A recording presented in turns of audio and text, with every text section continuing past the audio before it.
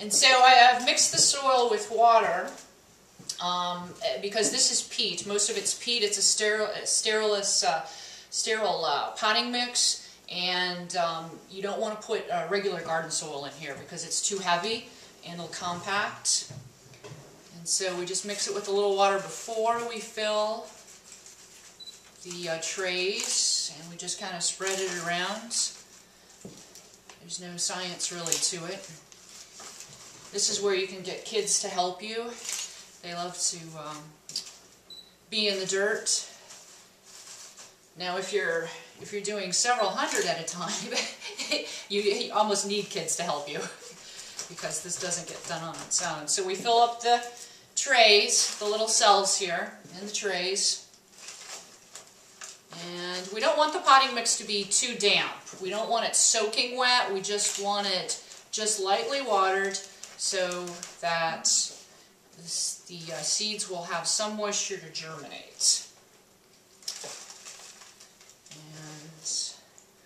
And then after we get these sort of all filled up. Now the seeds themselves, depending on the type of seed you have, will determine how long it takes the actual little seedling to pop out of the soil.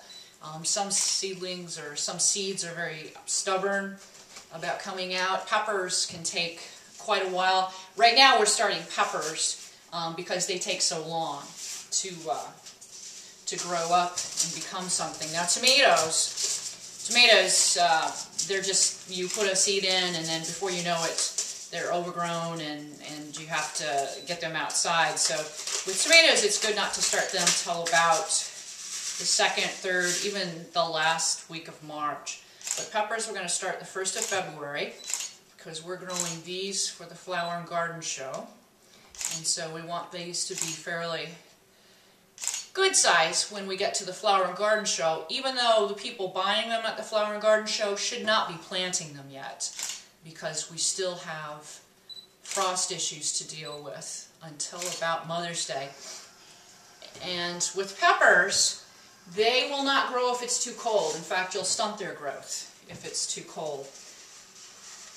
So when we get our seed packets, I like to use organic seeds because I'm an organic gardener, so I get organic seed stock, and we use organic seeds.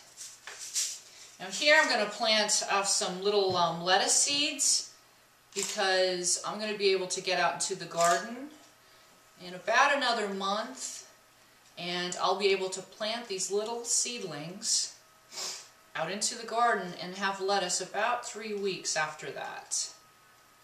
So we just... Now on lettuce, it depends on if they're a white seed or a black seed. If they're a black seed, they can be covered.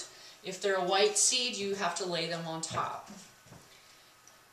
And so after we put our seeds in, we just lightly sprinkle soil